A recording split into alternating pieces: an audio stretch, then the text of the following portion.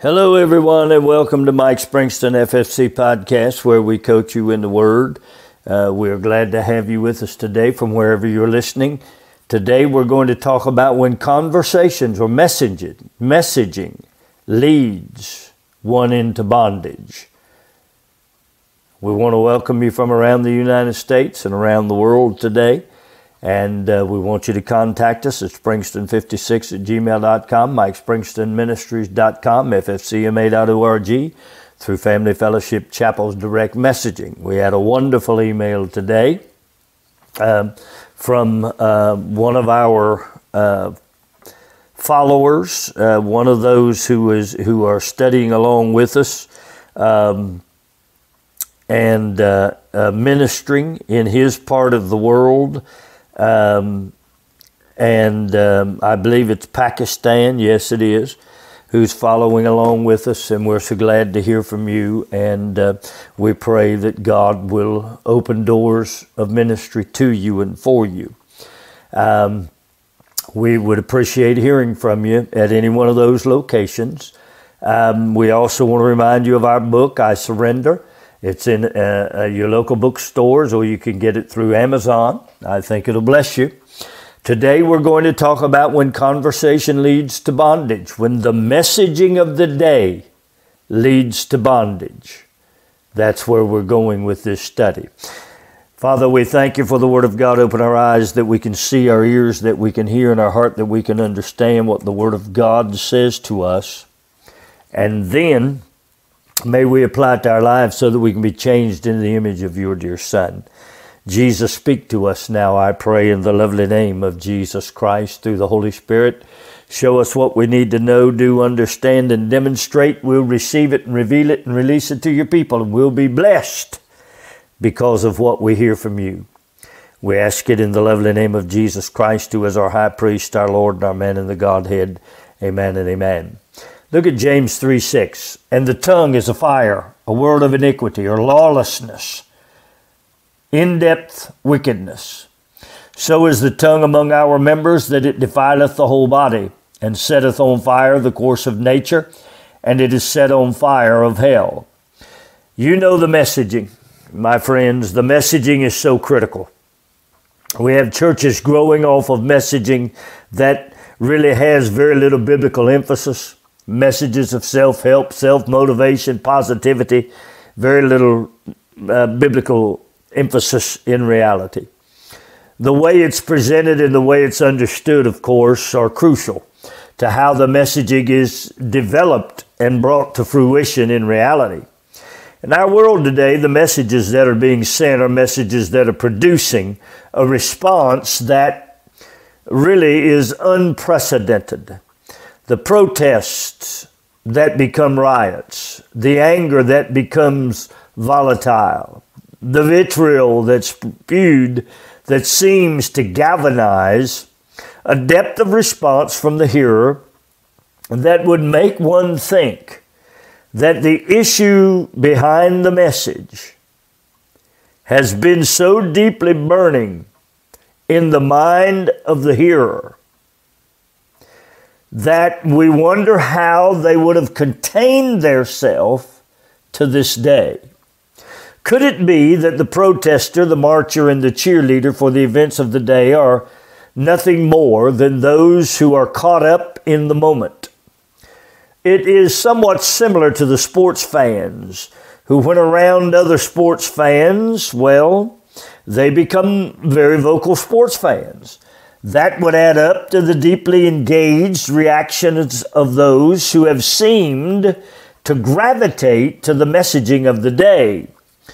Now, there is some truth in the concept of mass hysteria or mass responding, as people tend to do what the crowd is doing, and that's because in general, we as a people are more followers than leaders. But there's a deeper reason for the issue that we choose and the messages that we define as the messages that mean something to us. Now watch this, in the moment. We're just coming out of a time in our country when the mid-year election cycle that involved at least 37 states has just concluded. The elections included both state and local voting. It seems that a flashpoint during this cycle was the issue of abortion and abortion rights. We have a very divided country along this issue. One particular party seems to have assigned much of their party's hopes on the fact that Americans will desire to keep their reproductive rights. I've heard people say, I don't know what is right about this. I don't know what to think about this. I, don't know how to go into this knowing it's such a political battle. Well, we have a very, very divided country because of that, and that division crosses the lines of liberals and conservatives. Now, bear in mind, these so-called reproductive rights include, but may not be limited to, the elimination of a fetus and the time frame in which that can be accomplished.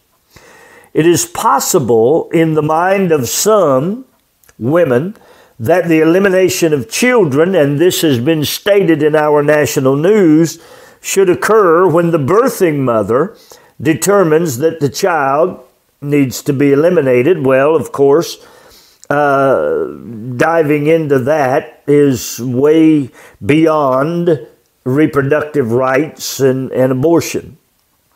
How far this frame goes is at issue if it exceeds birth, and that also is at issue. So we have turned our American system of democracy into a system that is now self-determining who is allowed to live and for just how long. And we know that Canada is doing something very similar with their aged, with a euthanizing program. Now watch this, because in so doing, we have set on fire the course of nature. Human nature desires to serve themselves with the exhilaration of things. Intercourse is no different. But intercourse without the idea of why intercourse was designed and how intercourse will create life, we are setting on course the fire of nature without the concept of the outcome. Life is not important now, but your personal self-satisfaction is. So are we really speaking of reproductive rights while discussing this narrative? In my opinion, not really. We're discussing the right to pleasure oneself with any partner and then remove the consequence of the pleasurable experience. And in my opinion, that's not reproductive rights.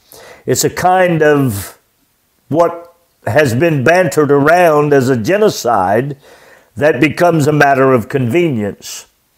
However, as citizens of this great country, we do not by any stretch of the imagination begin to have the insight as to what the narrative is devising or could potentially cause in the near future. Let's take a look at it. The next statement is a documented fact. Margaret Sanger developed abortions for the specific purpose of altering the percentage of a particular people group. We know that to be the African Americans. Therefore, on many streets and corners in the communities that are high in the African American population, clinics are placed. It's clear why they're strategically placed in these locations. They're readily and easily available for those living in that location. However, abortion has become a modern woman's narrative. Why? Because they do not desire to be told who they can sleep with and what they're allowed to do with the resulting pregnancy if one should occur. We live in a world now that is strafed with mental health disorders, where people are doing all kinds of strange and weird activities, and we're blaming everything in the world, the guns, how many bullets, and all of that.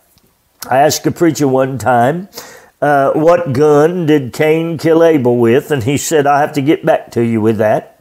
But we refuse to identify that the need for physical companionship of an intimate level without emotional attachment is a sign of impending mental health issues. Things such as self-worth, self-awareness, and personal value become an issue when we experience non-committal free love. The value of the woman becomes lessened. The value of the male is enhanced as he achieves conquest and control over another human being. So in essence, we desire to treat this mental health issue, throw money at the mental health situation, while exacerbating the issue under another system of messaging. This mixed messaging seems to go unnoticed as we proclaim our right to mix up our mind and emotions and then have a governmental program attempt to untangle the mix-up. As I go through this today, the outcome of receiving this mixed messaging will become abundantly clear. Now, we as a people do not express the insight of how this mixed messaging is being given and what the potential of that mixed messaging is. The result of exercising this freedom is going to leave a mark. It will expose the mind and emotions to the high of self-satisfaction and the low of that self-satisfaction being absolutely unattached. No relationship, no soft tenderness, no let's build something together. Just on to the next one. Rejection equals rejection. And then it begets another rejection. In comes the messaging of freedom to handle my body any way I choose. However, the body has already been abused mentally. This is a very sad commentary, but one that the political messaging dismisses, doesn't even discuss. The political commentary will come in on the back end and provide a program for your mental health problems. Now let's look at this albatross that we know as abortion. The timeline of abortions began in the 1850s, but by 1973, Roe versus Wade legalized abortion as part of the 14th Amendment. Since then in this country, over 63 million abortions have been legally performed. The data shows that those experiencing abortion are in fact not just the African American, but there's a high percentage of white women and Hispanic women who complete the abortion process. Now consider this. By 1995, those who were aborted in the earliest of legalized abortions would have graduated from college. From that point forward, every aborted baby, year by year, would have become of age to enter the workforce. They would potentially work, pay taxes, pay Social Security, and be involved in the funding of their local and state financial agencies. 1.26 million members of the society were discarded yearly. Not to mention the atrocious things that we hear coming from these clinics with regard to the saleable use of these discarded babies. Now we come into our day. We're constantly reminded of the volatility of Social Security. We're reminded of how the funds are dwindling. Some say by the early 2030s, that fund will run dry. Well, that's a sad commentary when people have worked and paid into this federal fund for years. Now, wait a minute. Let's look at the bigger agenda. If we expunge those who can pay into the plan to help protect us as we age, then what's actually being done here? Has someone determined that they could use abortion as an agenda item, use language to cause women to rally around the cause, while using the same issue to continue their political control? Well, that sounds simple, doesn't it? But it is much deeper than just political control. We have usurped the position of God in our society and replaced it with government. So what does government do? They use a complicit court to repeal a faulty law. This law opens the floodgates of verbiage that seems to have the idea of empowering women. So what is the idea here? As with all regimes or ideologies, there is an appeal to those who would be considered the malcontents of the day. We've seen it with such things as Black Lives Matter. We've seen it with those entering through the southern border, supposedly to remove themselves from a country that does nothing for them. We have seen it through the Palestinian uprisings. We've seen it through the gay and lesbian pandering, and now we see it through the narrative of abortion. So what are we really seeing? Well, we're seeing a country being pulled into the grips of socialism. Abortion dictates socialism. Why? Because if we abort those who could work and help maintain the lifestyle that's been planned and used to this point, who will pay for the future of those who remain? Well, the government will have to. Now, some say that we are importing a workforce to do the things that people in this country refuse to do. Although this seems like it would be a sensible and even an accurate statement, but this workforce does not pay taxes. Therefore, they become an economical drain on those who are working and who are paying taxes. So unwittingly, we are led like sheep to a narrative that entraps the society in poverty. How will that happen? It'll happen when the working class becomes so diminished that the government must swoop in to provide for the things of which you have eliminated your means to provide for yourself. We see that currently in the mixed message of the emotional attachment and then unattachment, the lack of self-value and the lack of self-worth, the lack of ability to self-advocate, that then results in abortion. Then the mental health issues that result because of it. And the spiral and continued cycle of an attempt to find someone to care. And the mental anguish that comes with it, and the government comes in, as our brother in Chicago has done, and says we will throw money at this mental health issue. All of a sudden, the government begins to make provision. How did it happen? It came from a mixed message. The mind got blurred. The thoughts got blurred because of mixed messaging. On the one hand, they tell you, do what you want to do with yourself, do what you want to do with your body, it's yours to do with, and we'll support you to do it. Then, as the mental, mind, will, and emotion become affected, then they swoop in with a program to attempt to heal your mental health. Well, obviously, those plans have very little legitimate impact on a positive nature, and are, dealing with the psyche of man is something that we do not and have not done a very good job with in terms of the medical community. So unwittingly, we are following a narrative that entraps us in the society of poverty and is leading us into a society where socialism, government control, government programs, government handouts are going to be the way that the society has to be run.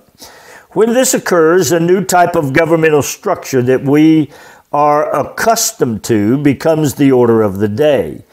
They give what they say you need, and you live what they say that you require. You live from what they say you require.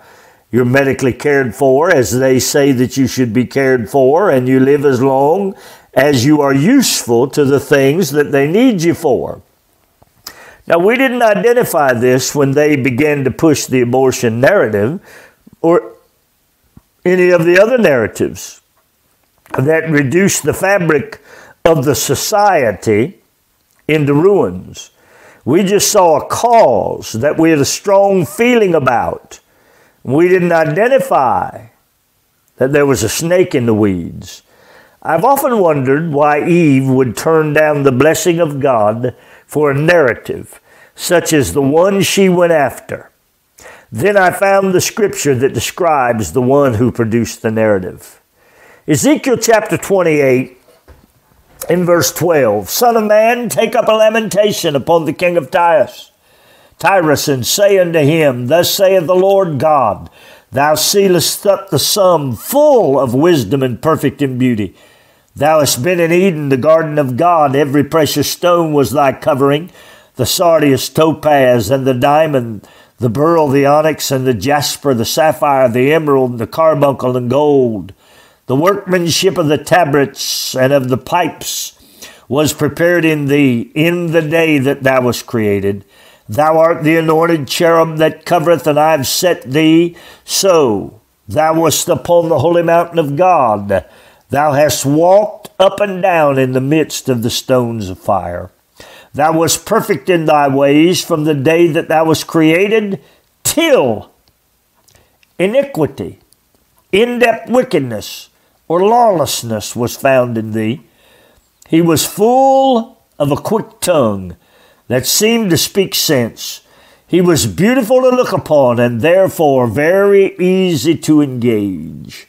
His words were full of a wisdom that seemed to make sense to her and to resonate with her on a very conscious level. Surely God did not tell you not to partake of the tree of good and evil. Do you know why? Because he knew that when you ate of that tree, you would be equal to him. Think about that.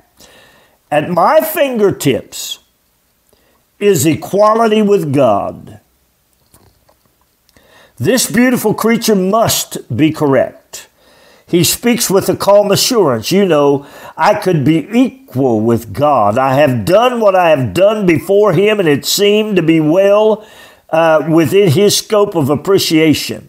Why, if I can do these things that he has set me out to do, am I not able to be equal with God? God just does not want me to be equal. That's why he denies my access. God wants to just make me do the work and to make me take care of this terrible garden. But I am much more powerful than that, Eve might be saying in her mind. At my fingertips is the power of which I crave. I can, by doing what he says, have all of the control and power that I have seen in him. Well, let me eat. Of course, the narrative failed. That kind of narrative always does. Just as it did for Satan, as beautiful as he was and as wise as he had been created to be, he was cast out of heaven. His wisdom had enslaved him. Think about that. His own wisdom had enslaved him. That's the message we're missing in the narratives of our day. As wise and as beautiful as we desire to see ourselves, the narrative of the day to which we align ourselves is in fact enslaving us.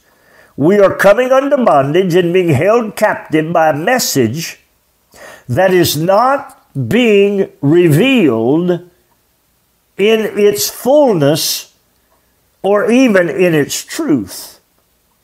Because we're not being told about the mental duress. We're not being told about the lack of self-worth. We're not being told about the lack of personal integrity. We're not being told about the future financial disruption that this albatross of abortion causes. We're not being told about all of the undergirding things that the society requires that are being pulled out piece by piece from under us and from under those of you who are in that framework of time where this messaging seems so important to you. Satan's messaging was, follow me. I want to be God. Eve's message was to Adam, follow me. I want to be as God. Adam's message was, I followed her, and it led me to nakedness. Satan's message was, follow me. I want to be God. Eve's message was, follow me. I want to be as God. Adam's message was, I followed her, and it led me to nakedness. Listen and learn, my friends. If you follow the language of our day, you've received the narrative and determined to accept it as truth and make it active in your belief system, you will fall into the same place that God found Adam. He said, Adam, where art thou? What have you done? Adam said, I hid myself because I realized I was naked. The hiding from his surroundings because he was naked. He was afraid and he was in fear. Why? Because the world which he once knew was no longer available to him. His eyes were opened, but they were opened too late to stop the problem. Our society is fast approaching this place. We're being spoken to by those who seem to speak in wisdom and seem to have a very beautiful message. But their message is a message of selfishness. Now, when Satan spoke to Eve, he was speaking in her interest, so she thought. But in reality, Satan was speaking in his own interest. Of course, we can easily see that his conversation was leading her to follow him in his designed method, in his desire to fulfill the seed of God. His desire was the complete control of man. Then he could sit on the throne of man's life and be their God of darkness. So should we step back and take a breath and look at the messaging of the day with a bit of a critical eye? Of course we should. Because the messaging of the day is not in our best interest. It's in the best interest of those who desire to maintain, who seek power and control. They pit us against each other on issues of the moment without ever injecting the insight of the long-term ramifications. Well, of course, that messaging is never discussed. So we pick the target, we go after it, we personalize it, and we freeze it. Those come from Salinsky's Rules for Radicalism. This rule is a hard and fast one with respect to the narratives that seem to be deepening in our country.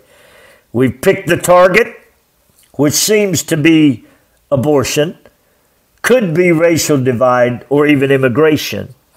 We've broadened the front until the target area becomes so vast for those who are under attack to maintain the many narratives. It's deeper than the conservative can cross the boundaries of each one of them to try to fix the narrative. But then we centralize the focus and we take it off the broader issues and boil it down to one major ideal.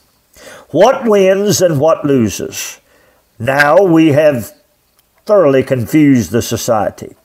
We have people on all sides questioning what is correct, what's right, what must we do, what must we coalesce to in order to take back power.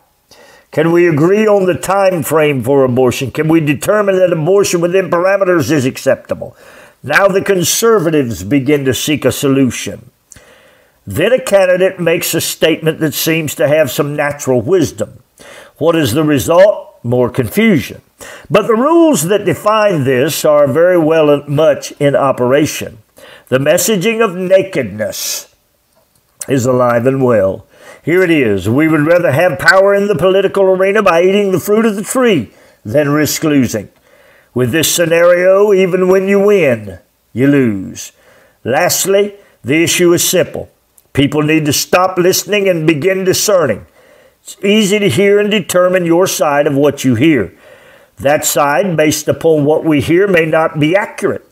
A bit of thinking and meditating on the information and how what it is about to be done will impact the future is the thing that inquiring and inquisitive people should want to know. But we do not. Why? Because we've been brainwashed to follow. We have been fed the ideas of those who would sacrifice what we want the most for what they make us think we want in the moment. Dangerous and serious are not strong enough words to describe the result that awaits this sort of response. Ask Adam and Eve. If you don't believe them, ask those of our friends who are German. If you don't believe them, ask the Chinese. If you don't believe them, ask the Jews. If you don't believe them, ask the Cubans. We could go on and on with these analogies, but the point is made. Nowhere in the world that this messaging has been adopted has ever developed into anything that ultimately ascribes to the freedoms of which the narratives of the day are espousing. Actually, it's quite the contrary. The freedoms to speak, vote, live freely are eliminated from the landscape. We don't see it because we're not privileged to hear the truth from the inside of the countries whose ideologies our messaging is ultimately generated. So it seems to me that we live in a garden of blessings with the concept of care as our charge. However, if we listen to the wisdom and see the beauty of the message and the messengers, then we will eventually open our eyes to our own nakedness. Of course, for the unbeliever, for the believer, there is coming a day when Jesus will return for us. But for the unbeliever, you're ushering in that day by your living in the narrative of the moment. Here are your options.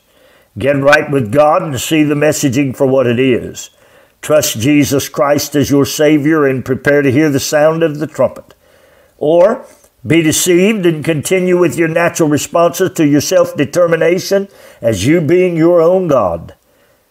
And you will be left naked and undone. Whichever position you choose, the ultimate outcome has already been determined in terms of you're either going to know God and be saved, or you're not going to know Jesus Christ and be condemned. So that outcome is already pressing. Who walks in under the non-condemnation because of the blood of Christ is still open. Those that are believing not are condemned already. The narratives of our day are a part of those dominoes. God, however, is in control. The history of the moment proves this very fact. We need to get right with God and do it now.